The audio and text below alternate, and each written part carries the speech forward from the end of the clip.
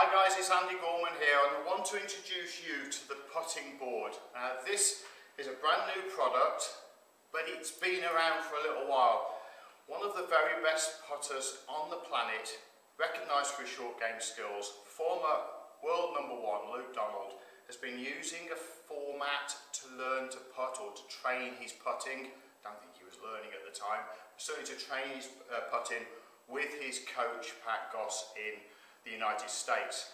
And the putting board has come out of that training development aid that Pat and one of his partners have been working on. So ultimately this product works really quite very slick, and as you can see there, it's set up as easy as that. Just screw the bolts down and you're good to go. But the benefits are actually here to be seen when you're actually using it. So we'll switch over to the one that I've made up earlier, a bit of a repeater thing going on, for those of you that know in the UK, and we can see how it all works with the putter.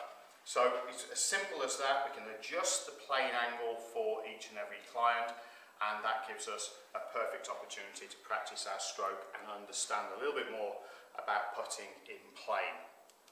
We'll head over here and we'll come back in a moment.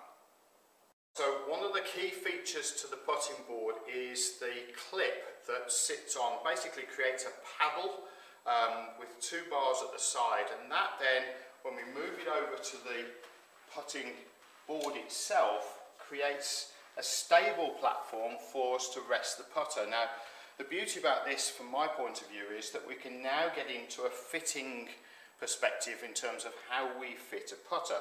And then that allows us to get the optimum fit. So length, lie, etc. are going to be, really dialed in at this point. For me, the big deal is that we get the right length of the putter first from an athletic posture. Something that we need to be in order to be able to move from side to side, not rocking the shoulders. That's not a format that we're going to be teaching through here, because ultimately you're not designed to rock the shoulders, you are designed to move from side to side by rotation, and to do that you need to be in a pelvic flexion that is not too far. At this point now we can't rotate, we are restricted, whereas a little bit further up, a more athletic position now, we can rotate through our lower spine. So in effect what we have, before I place a ball down, is the optimum position. Allow my arms to hang from the shoulders, elbows under the shoulders, and then from here we're able to move the putter back and forward, back and forward. Now what that does, from above the angle, you'll be able to see the sweet spot of the putter is actually moving in plane. So the sweet spot of the putter moves in plane, not on line. And essentially what that means is that as the sweet spot of the putter is the only thing that arcs in effect. Now of course the face is going to open when we do that, but the incline of the shaft determines what that rotation is going to be. It's not something that you are trying to rotate around your body. You are moving the putter from side to side in plane. And it's that movement, the in-plane movement, that allows the sweet spot to follow the plane line that you see on the mat on the ground. It's one of the mats that I developed a number of years ago that essentially has worked perfectly in plane, and along with the putting board we're able to put the two products together and produce the optimum visual effect as well as the kinesthetic feel of putting in plane.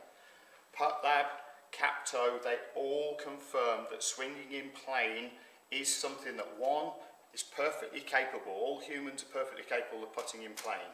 Secondly, it helps to centralise the sweet spot and understand how that movement works in terms of moving from side to side, what the arc actually is.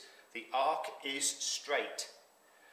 That sounds like an oxymoron, but it is actual factual. You can see here the movement of the putter. The shaft plane moves from side to side, the sweet spot and the corresponding arc is a visual based on the fact that the putter is in plane but rising on the incline of the shaft.